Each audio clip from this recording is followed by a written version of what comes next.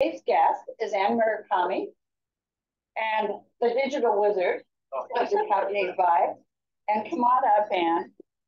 Anne was actually one of my first mentors in the grant writing program. She gave me a realistic view of what was really going on that helped going forward. And she's been on the district scholarship committee for several terms, and then has invited me to join that group. So she was born and raised in Kauai, and other than in Hawaii, her educational endeavors have taken her to Cleveland, Ohio, Spain for a year, and Venezuela for a year as a Rotary Ambassadorial Scholar. She's been a Rotarian since 1998 and moved to PA from Los Angeles 11 years ago.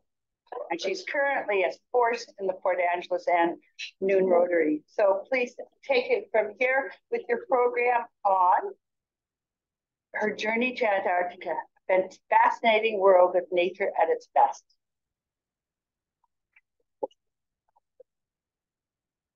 Thank you, Kathy. Can you hear me from if I stand here so I can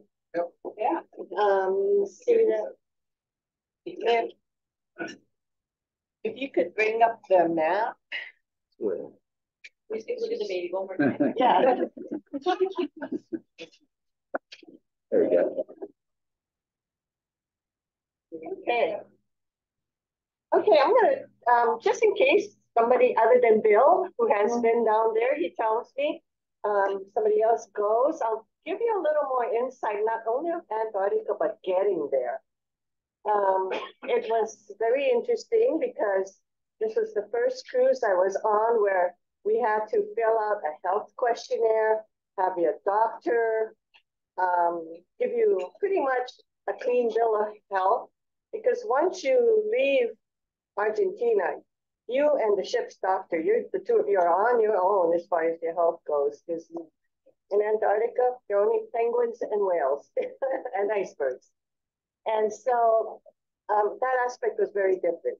We flew into Buenos Aires where the group met, and that was something interesting too. If you do this, please go a day ahead, because if you miss that flight down to Ushuaia, Argentina, or something happens like it did with a lot of members from the cruise I was on, remember that FAA total blank out for days on their computer and none of the flights could go. This was back in January. Well, that happened to a lot of the cruise people because it happened on the day they were flying. They got stuck. They came rolling in at the last minute. But being that I've traveled quite a bit, we always go a day early, so we missed all that craziness. And the cruise lines chartered 2 commercial flights to take the whole group down together to Ushuaia so that we don't have lost people. And what we experienced though in Buenos Aires, and it was worth going early, that was my 3rd or 4th time into Buenos Aires, and it's a fascinating city. It's probably my favorite city in South America, very European.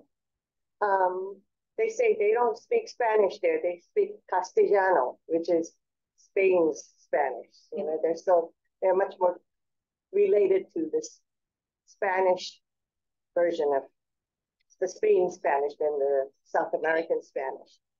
Their monetary system, if we have any bankers here, oh my God, their monetary system is a disaster. The official rate of exchange was 160 pesos to the dollar when we were there, but they have this gray/black market that you just go to this big shopping street that's called Florida, which is Florida in our way of pronouncing it.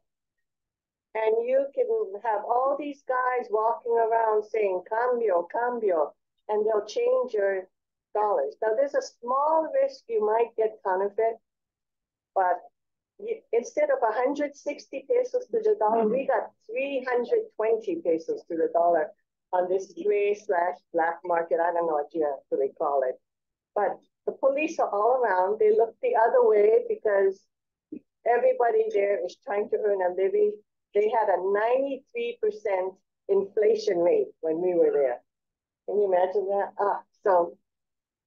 And now I looked up their conversion rate. It's now 260 instead of 160 pesos to the dollar on their official rate. So can you imagine what you can get with your dollar going onto the gray or black market?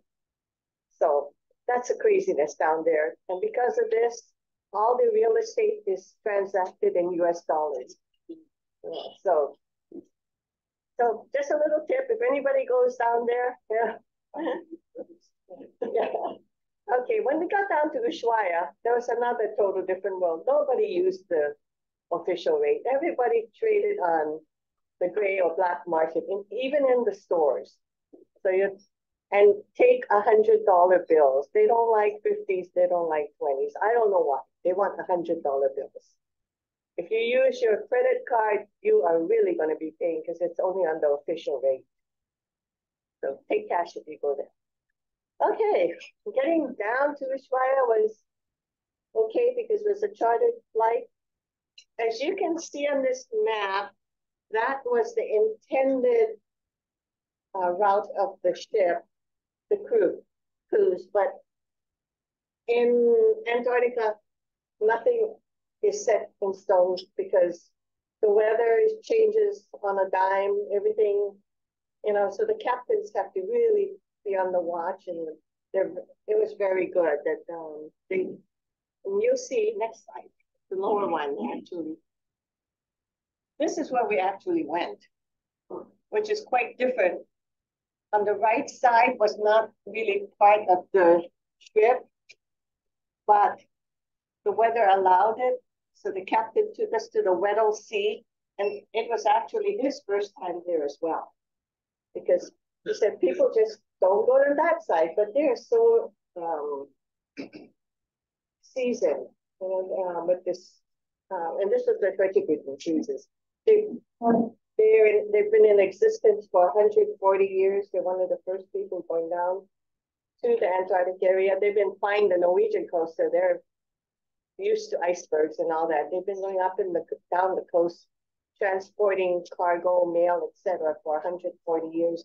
When they decided, hey, the business is in tourism, so they also have these expedition cruises now, along with their usual cargoes. Okay, and if you have any questions, stop me anytime, because this is just an informal presentation, like we're all in our living room chit-chatting about Antarctica, because it was great. I mean, I would recommend it highly. Save up your pennies and go. Even the scientists on the ship says that things will change with the global warming and all that. They've seen the changes, and it will change even more. So they said, don't wait too long. Plus, there are a lot more ships down there. There used to be only a couple companies going around for tourism. When we got back into Ushuaia, there were 7 expedition ships waiting to be loaded and unloaded, and one was anchored off the coast because the birds were all taken. And the other important thing is pick your company wisely. We found that out by accident because there were so many accidents down there in Antarctica this past season that even our Coast Guard went down to investigate what was going on there, because there were several deaths also. And one ship was on its either maiden voyage or second voyage down in Ushuaia going out to Antarctica. And I don't know if the captain was not really familiar with the changing weathers down there, but just as the ship was leaving, it bashed into the dock.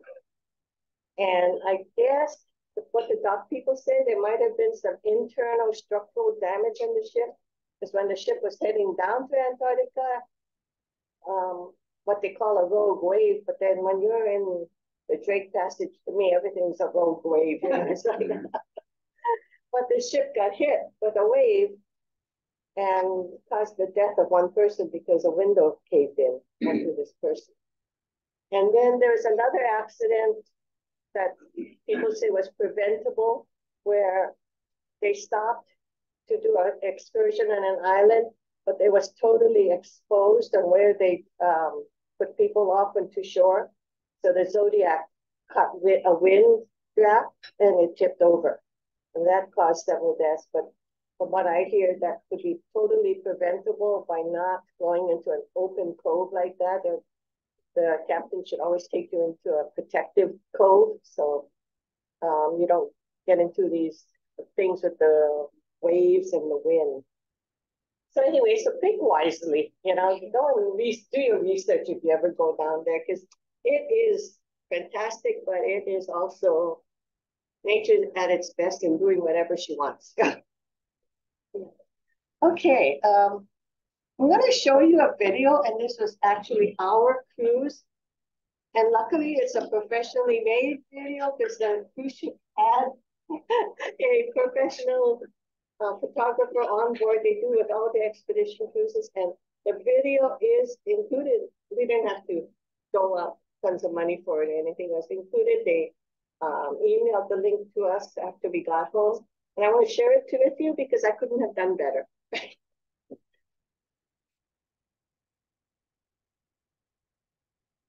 Sorry for the commercials, but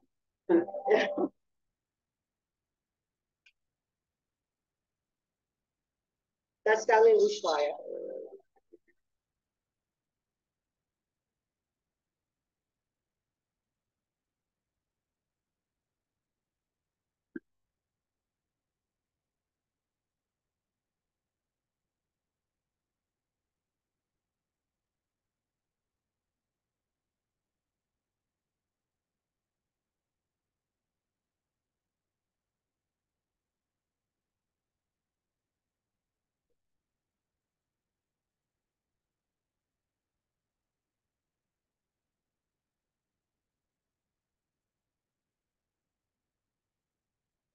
It's like yellow and orange rapidly to be spotted easily.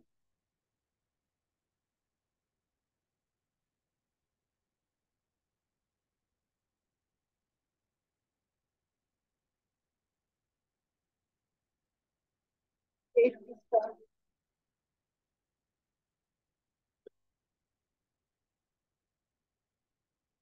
It's leaving the back of the time.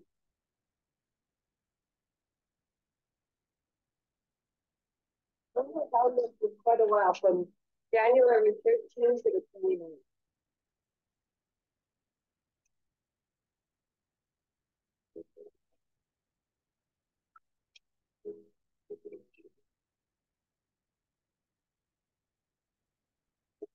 Passage, which they call either Drake Lake if it's calm or Drake Shake if it's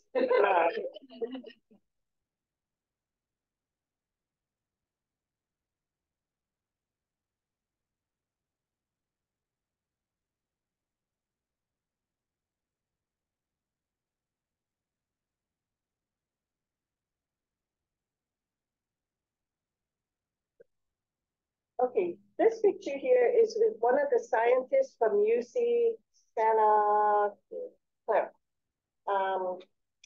And there were quite a few scientists on board doing research, mostly on whales when we were down there. But that's the entertainment. If you like the casinos and the song and dance and shows and magic and all that, there's none of that on an expedition ship. But there's a ton of science-related lectures, whether it's about whales or there was a ornithologist on board for birds. They talked about the forming of sea ice and icebergs and a whole lot of science things, even tying knots. Mariners knotting things. Okay. We had 2 registered drones on board too. And that was the harbor.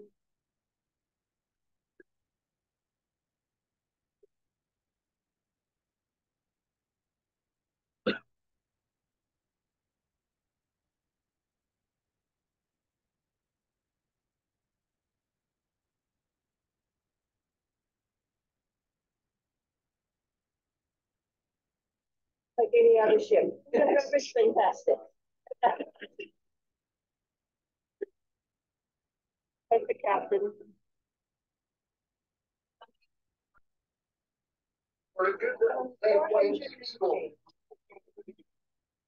No. You're right. Please spend a lot of time with each other. Enjoy your evening and enjoy your voice. Thank you very much. Here's the leader of the expedition. They were all either marine or marine related fields.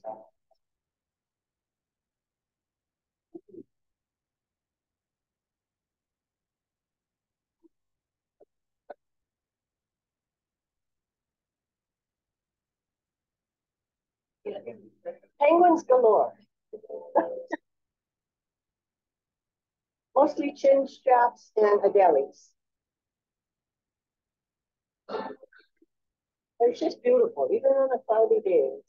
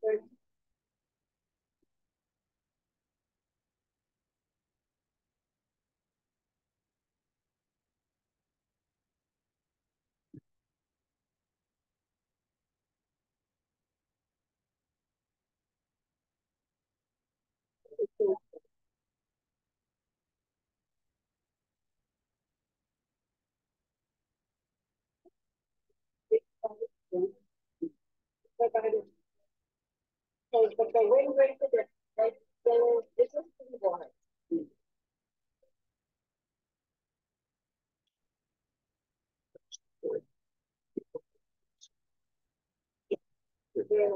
That's great. Oh, that's good. I gotta do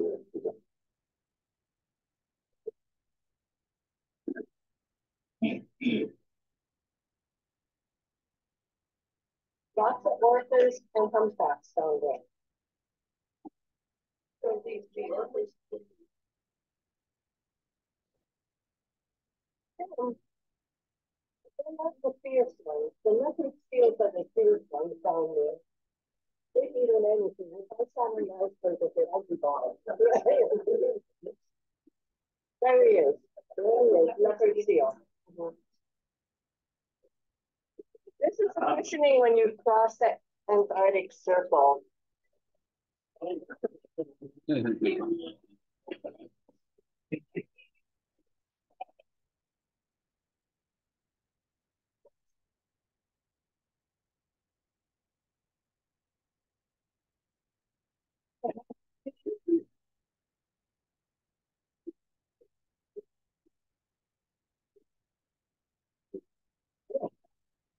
Yes, there's an outdoor species.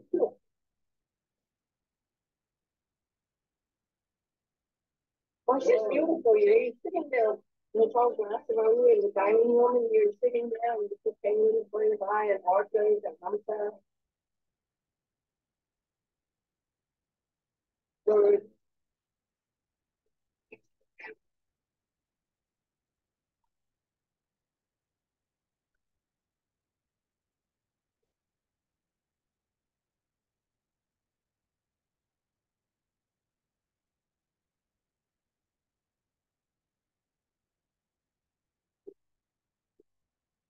One of the expedition gals.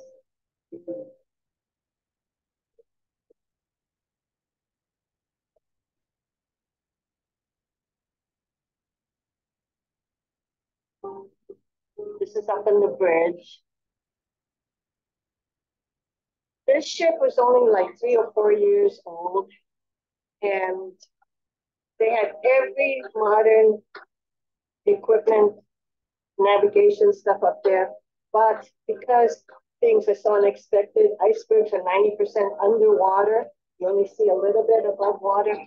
He always has somebody on the bridge, and it's daylight all the time. Somebody is always on the bridge and find out who is watching. 24 hours, he has something to do.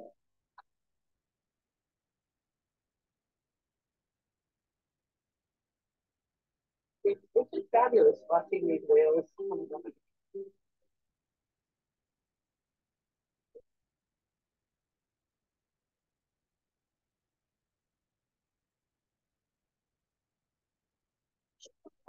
Was a hybrid ship.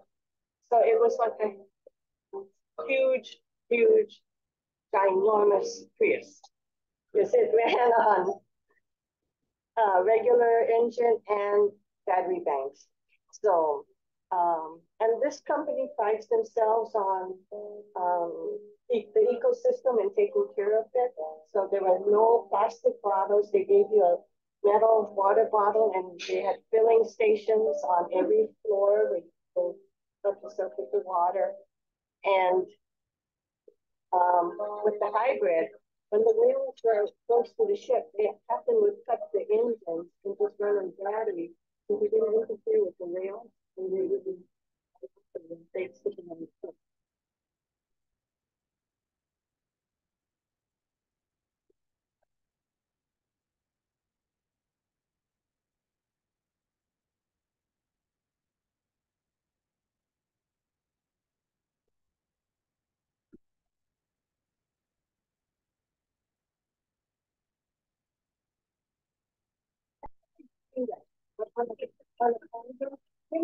Oh, yeah, fractured my wrist.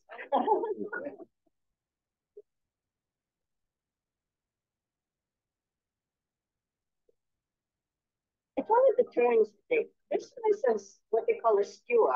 And that was the mean goofy, ugly, tempered bird. It would steal penguin eggs and eat the chicks out of the eggs. And if it saw this is the ramp where you got off and go into the zodiac. It was a side lowering ramp, so it was really easy to get in and out of the zodiac. And here they are trying to make it easier for all of us to get up into that ice to go walk around.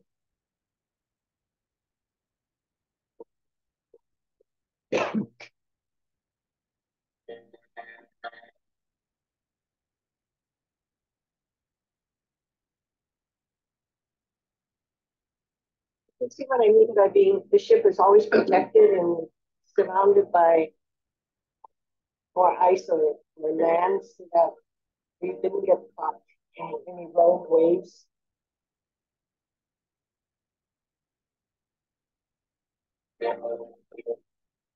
This was a fabulous iceberg. And according to the expedition team, by the end of the day, the part would probably fall in, cave in. So we were lucky to see it.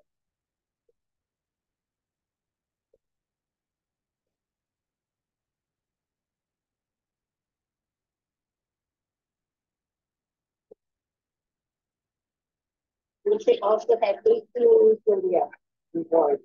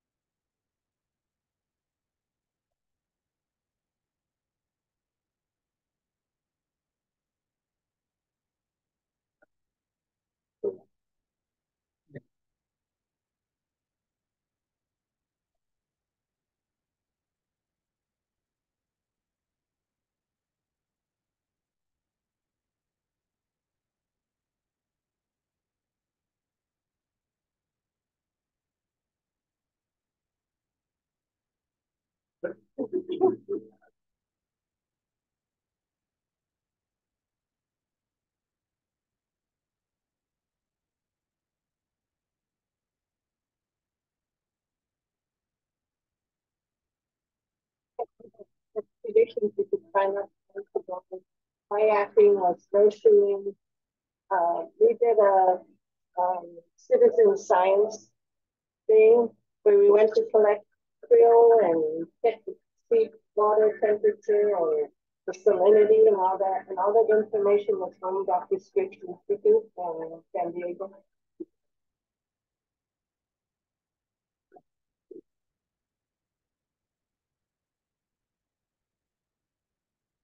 What was the one?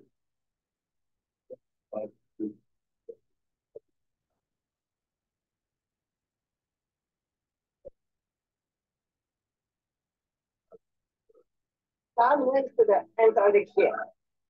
He said when he walked in, he couldn't feel his toes anymore.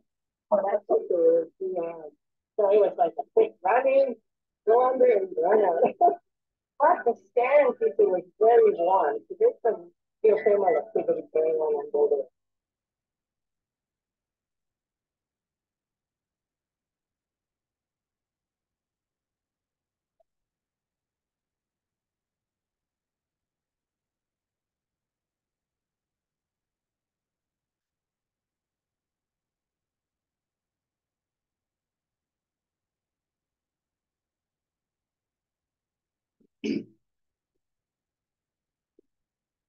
What was that for? Camp that costed some extra money, but the money went to Hurtigrutten's foundation, which does give out grants. In fact, we applied for one. We haven't gotten it, but we're going to apply again. And they give out grants around the world to help environmental projects. Around the world, meaning to places they go to. And they go to a lot of places other than the poles.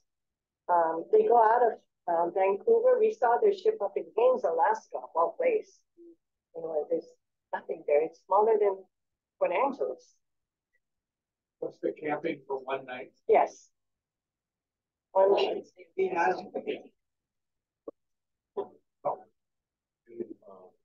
Can't go to the best. Yeah. French flag.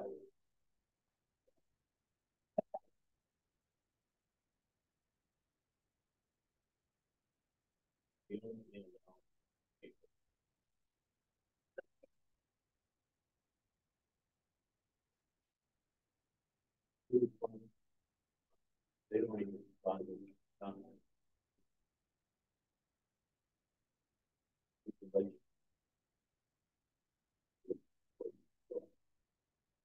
This was an active research.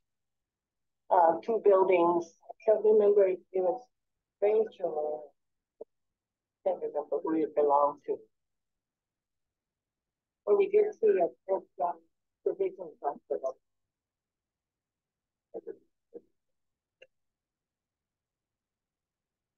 This is weird. Pretty people have a sister ship. And they say that they almost never bump into each other like this. And pass each other. Both fish are hybrid.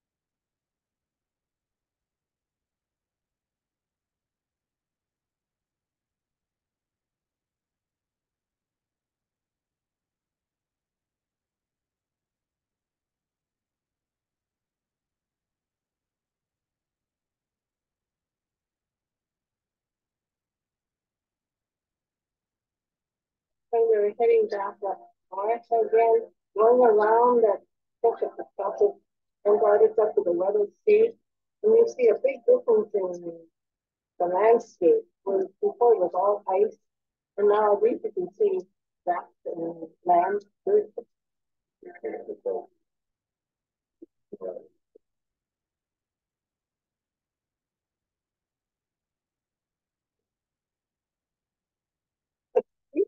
Not icebergs, but sea ice.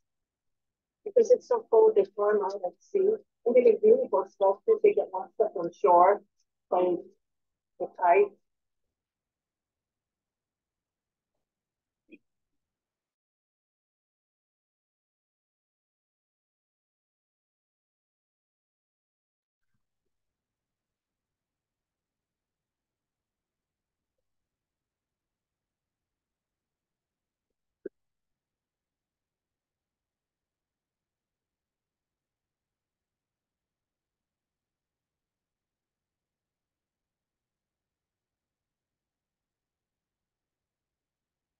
Here they are.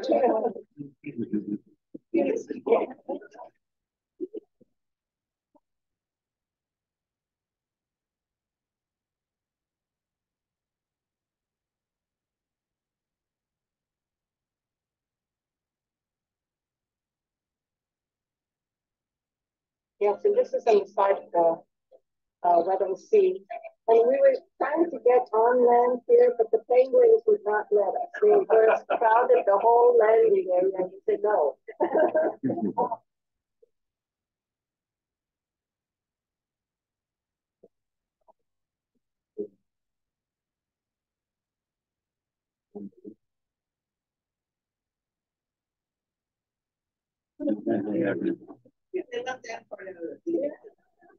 You can hear John, he said 30,000. Okay, you can stop it. Okay.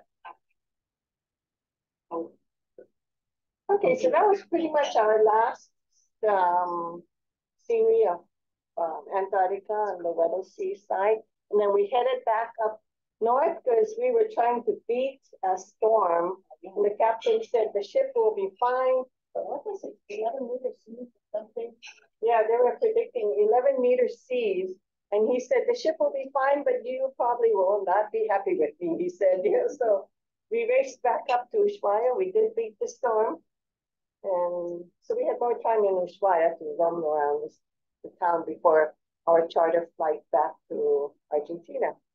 So that's pretty much my presentation on what we saw in good, 16, 17 days there. A lot of penguins, whales, a lot of nature, which unfortunately we don't, here we do see it, but a lot of people in the country don't see it anymore. And so if you have any questions, I'll be around. Feel free to ask anything, or if any of you decide to go down there and you want to get in touch with me, Laurel or Kathy both know how to get in touch with me. So ask questions. Thank you, Anne. All right. Well, thank you so much.